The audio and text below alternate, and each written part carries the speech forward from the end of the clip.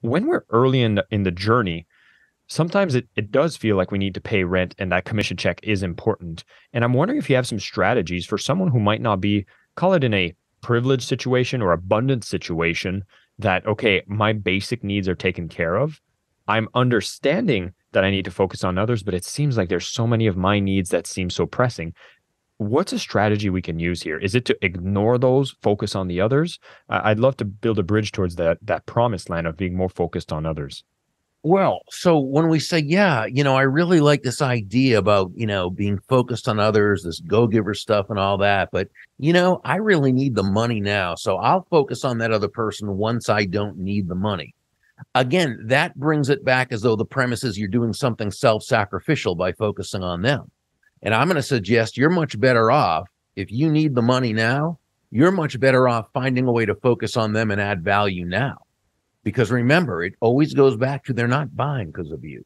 So let's say, for example, you're the prospect and I'm the salesperson. Okay. And I really need the money. So, forget about this go giver stuff.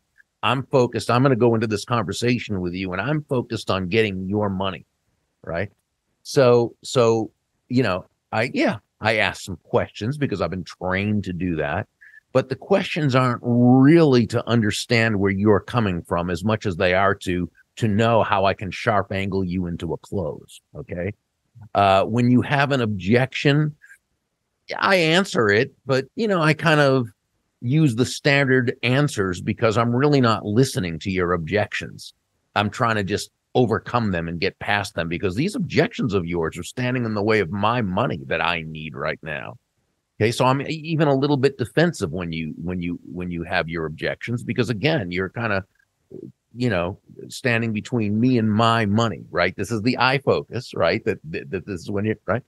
I'm closing too soon and I'm closing too often. And by the time I ask you for the order, are you more likely or less likely to kind of have the trust in me that I have your well-being at heart, and more likely or less likely to buy from me? And probably less likely. Okay. So now let's take the same. I'm the same person. I still need the money. Okay. But now what I'm going to do is I'm not going to deny my self interest because, first of all, we're always self interested because we're human beings. So, successful people deal in truths. And so we don't deny them, but we work within them. Okay. So I'm not going to deny my self interest, but I am going to put it aside. I'm going to temporarily suspend my self-interest and place my entire focus on you.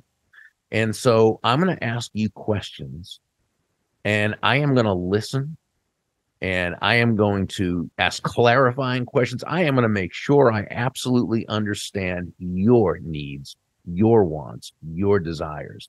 I'm going to find ways to be able to add insights. It's going to help you mitigate challenges you may not even know you have and strengthen you in ways you may not even know you have. But I can only do that because I've really listened with a genuine caring. Okay. Only when I absolutely am sure that I understand what you need, want, and desire, am I going to connect the benefits of my product or service with those needs, wants, and desires. When you have an objection, I'm going to welcome that objection.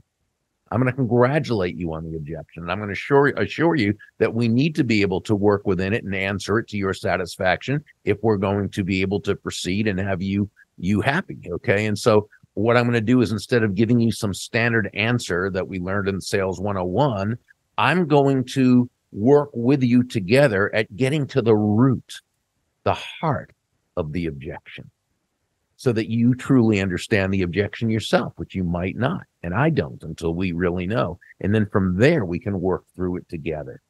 And, by the time, Jason, I ask you to take action and I ask for the order, you're simply going to be saying yes to something you've already told me you want to do. Okay. And my question would be, are you more likely or less likely to say yes, to want to buy?